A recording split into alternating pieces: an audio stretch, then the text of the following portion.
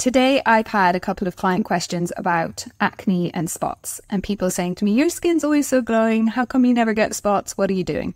Well, first of all, it's not that I never get spots. It's that when I get spots, it's not like I'm coming here on Instagram to go like, hey, look at my spots. But I'm due my period tomorrow or the next day. And often if I've had stress in the month coming up to my period, if I've had a really busy time, if I haven't been respecting my cycle, which I definitely didn't this month because everything was so busy. And we have to just acknowledge that some months aren't going to be perfect. I haven't been doing enough meditation, haven't been doing enough of my pelvic movements for my circling and my releasing tension in that area.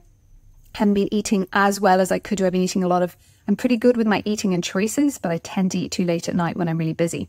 So I haven't been doing any of those things properly. And so I know that my body is more stressed. I can feel it. And coming up to that, what that's meant is spot. So what this tells me when you get acne or spots in this area is this is hormone related or colon related. So you really want to look at what's happening. And often hormones and colon stuff go hand in hand. For some of us, the hormones of our cycle mean that we eliminate too quickly. So we get IBS type symptoms like diarrhea. Or we get bunged up and blocked up, we retain water and we hold in the week leading up to our period. And then sometimes we can get diarrhea the night before our period and everything kind of unclogs again. And I know for me, when I'm stressed, when I'm tired and when I'm tense, everything slows down, everything gets bloated, everything gets bunged up. And then you're not eliminating toxins from your body as well. And that's what's happened here. The hormones are pretty balanced for me right now because my periods are coming on time regularly. I always track them. I track them on an app I've been tracking for years now. So I can see how long my cycles are. I track all of am I getting tender breasts? Am I getting bloating? All of those kinds of things. So the question is, what can we do about it? And the first thing is we need to look after our cycles. We need to respect our cycles. We need to notice what we do during our bleeding time is different to our ovulation time. What are our hormones doing in the different weeks so that we know how to eat properly and look after ourselves? We need to not overschedule ourselves. We just need to be more mindful of those things.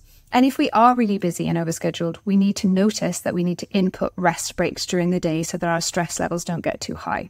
If you're someone like me who tends towards constipation in those times, you need to up your fiber and up your hydration. So adding electrolyte minerals into your water is a really, really good one for that.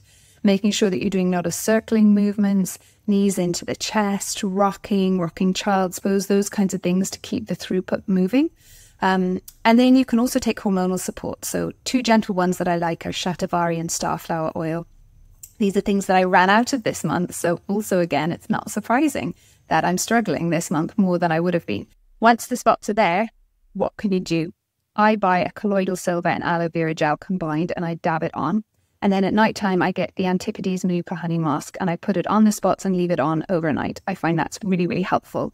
The other thing is doing gua sha in the areas, not directly over the spots, but around the spots and underneath to improve that lymphatic drainage, move those toxins away, bring that fresh blood flow to the area and just help it to heal more naturally.